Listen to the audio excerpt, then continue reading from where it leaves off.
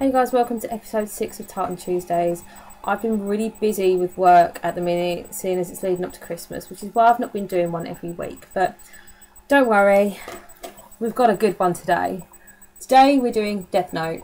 Now this is the 1 and 2 packs, 4 discs, really awesome pack. I know you can get this leather bound as well. I tried to get it a few years ago, but they'd sold out when I went back and I had the money and I was really gutted. So if you can get your hands on the leather bound one, I think it's just as good as this. So Death Note is a live action movie that came out in 2006 and it's based off of a manga of the same name. This also has Death Note 2, the last name. I'll probably be doing that in a later episode of Tartan Tuesdays because they follow on immediately from when the first one ends. Now, I'm not going to try and butcher any of these people's names, but the lead character in this, who plays Light Yagami, is the same guy who plays Nanohara Shuya in Battle Royale. I think he's super awesome and super cute. Yeah, so you're not going to get a good actor in this, at least. I also have a huge crush on the guy that plays L. Any girls out there agree with me on that one? Because L's hot. I don't care who says he's not, he is.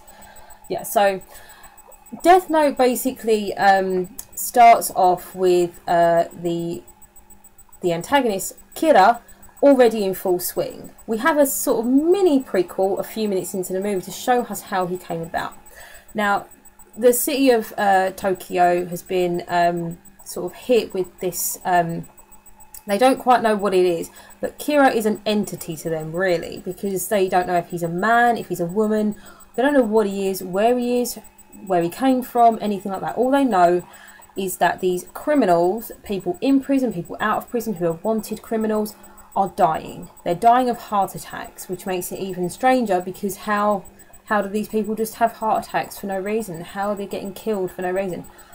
So it happens a couple of times and they dismiss it as just a random coincidence. It's good, great, we wanted them, they're murderers, rapists, whatever, and they're dead.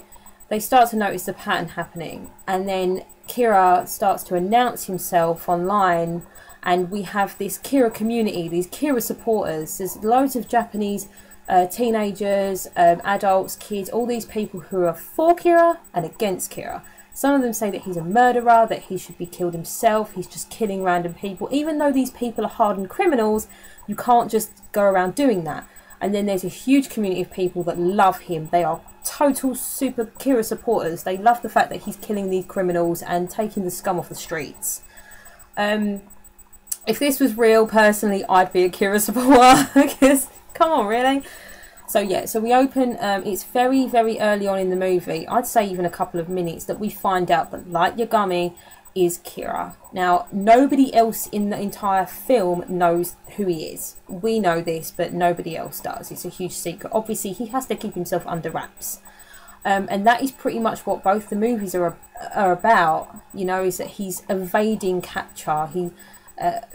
As the movies, as both of them, because it is a follow-on, but I will do Death Note 2 eventually.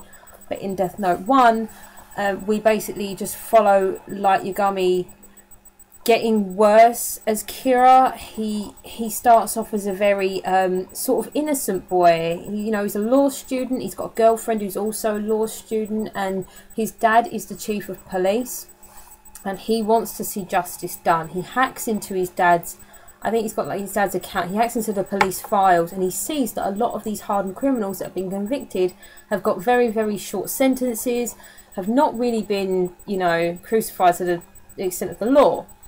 Which is why when he gets in possession of the Death Note at the beginning of the movie, he takes it into his own hands. Now, he comes into possession of the Death Note because one of the death gods, or god of death, his one, Ryuk, who is freaky in the movie, drops it in his path. Once he picks it up, he's able to see Ryuk, and then he's also able to talk to him. Nobody else can see him. You can only see the gods of death if you touch the Death Note.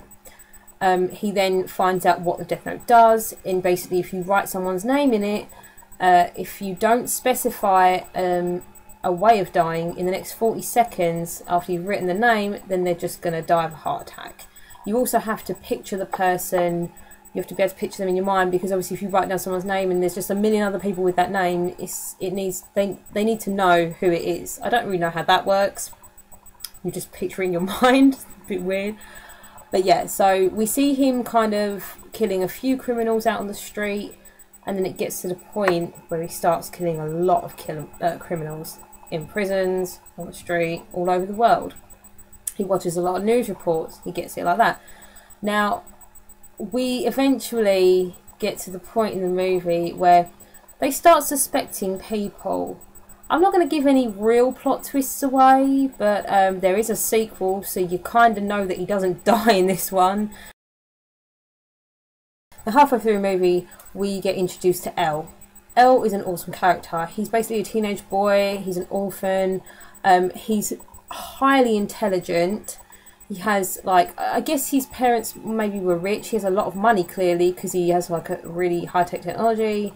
Really intelligent, like I said. Now, he takes it upon himself to try and figure out who Kira is. So he works with the police force and obviously, like Dad, to try and figure out ways of narrowing down who it could be. And over the course of the movie, we see him narrowing down the fact that he's in Japan, the fact that he's going to be a male, the fact that he's probably going to be a teenager, all this kind of awesome stuff.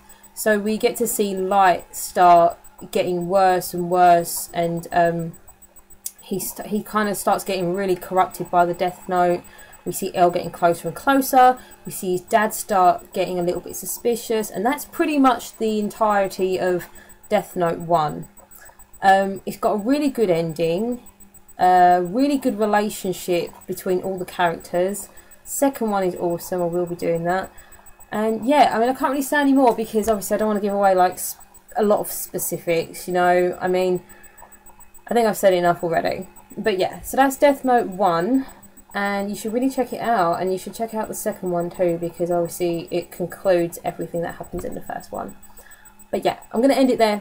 I think I've said enough. I think I've given you enough to think about. Okay, so join me next time for episode 7, which will more than likely be Death Note 2. I'd like to do a follow-up, but I don't know for sure yet. So, I'll see you soon. Bye.